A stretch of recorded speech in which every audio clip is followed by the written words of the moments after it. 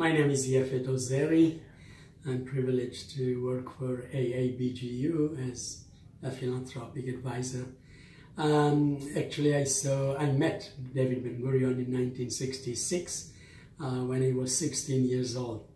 Our meeting actually happened because I wrote to him when I was 14 years old, which led then to becoming sort of a pen pal with David Ben-Gurion, where he was writing to me back for every letter that I wrote to him.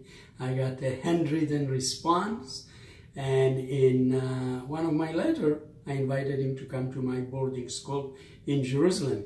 So one day he called the principal of the school, one day, February 1966, and said, a student at your boarding school invited me to visit. And the principal of the school didn't believe that it's David Ben-Gurion talking to him, so he hung up the phone on him. Then another call, and he said, I'm David Ben-Gurion, and Yefet Ozeri invited me to visit your boarding school, to visit him there. And the principal, at the second call, already believed that it might be it. He said, when would you like to visit Mr. David Ben-Gurion? He said, today, if possible, this afternoon. So the principal sent someone to call me and to say, you have a visitor today. He said, who is he? He said, David Ben-Gurion. For me, it's like, oh, the Messiah is coming to see me. And that afternoon, the Cadillac came by. I was standing there waiting for him along with other friends from the school. The principal, stood away because he knew that the visitor, David Ben-Gurion, came to me. And of course, it was the most exciting experience that I can imagine. I had been an admirer of him from my childhood.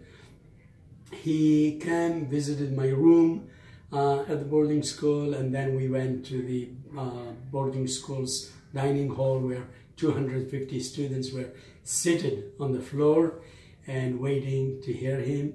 I got the privilege of introducing him and also facilitating, moderating the discussion.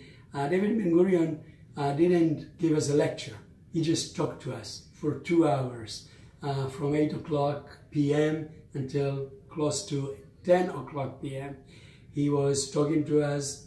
First, he gave us his vision for the future of Israel, but then he wanted to know what we think about what will sustain Israel forever, what is important for Israel's further development, how do we feel about immigration, about relationship with Jews in diaspora. And he debated some students who said things that he wanted them to rethink. So to your question, it was the most exciting experience that one can imagine. Not only for me, by the way, for the 200 plus students that were there in the room. I meet many of them because they are my colleagues, my classmates, many of them.